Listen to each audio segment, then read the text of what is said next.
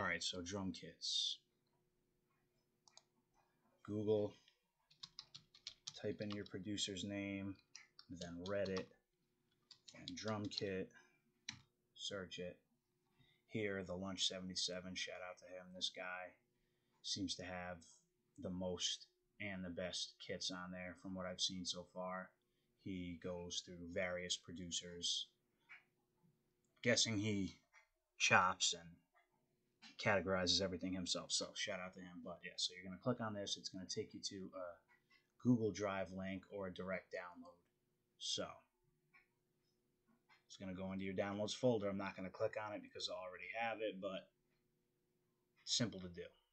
All right, so your downloads. It's going to go into your downloads folder. So we're going to open the file. It saves it in a zip folder.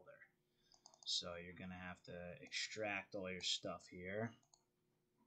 I'm going to create another folder on the desktop.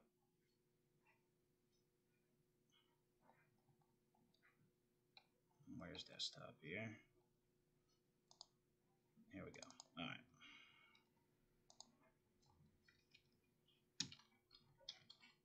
That's the kit. There's the folder, the source. Select the folder. Okay, so you're going to extract that all into there. So let that run through. And while we're waiting for that, what you want to do from there is, almost done. We're going to open up Reason. So here's Reason. And all right, we're done. So load it up. Reason. Start from the top. Click down. Give it a chance to refresh. That always seems to work. If something doesn't load up the first time. So we're going to go to the desktop. Here we go. Alka kit. All right. The Lunch 77 again. So you got your hi-hats, 808s, claps, kicks, snares, all that kind of stuff.